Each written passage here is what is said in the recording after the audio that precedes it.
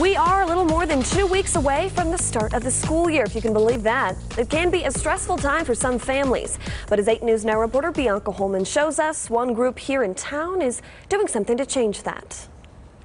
These book bags are filled with everything from notebooks to markers. The Nevada Black Police Association is making sure all Las Vegas students are ready for the first day of school.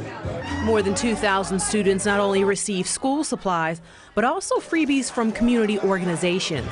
The NBPA says this time with families and law enforcement is important to building positive relationships and being there for anyone who needs it. This is important because it allows us to bring the people from the community to the police station who otherwise would not come to the police station, or they have that fear of us. But this is a way of saying that we're here for you, we love our community, we are engaged, we are involved, and we want them to come and get the resources they need from us. We consider ourselves to be a friend. There was also a chance for kids to get their vaccinations, health screenings, and physicals. All the supplies here were purchased by the NBPA and their community partners. Bianca Holman, 8 News Now. And if you're still looking to help before the first day of school, Cox Communications and CCSD have 2 more fairs scheduled. 1 week from today, they'll be at Meadows Mall, then downtown Summerlin for the last weekend of summer break.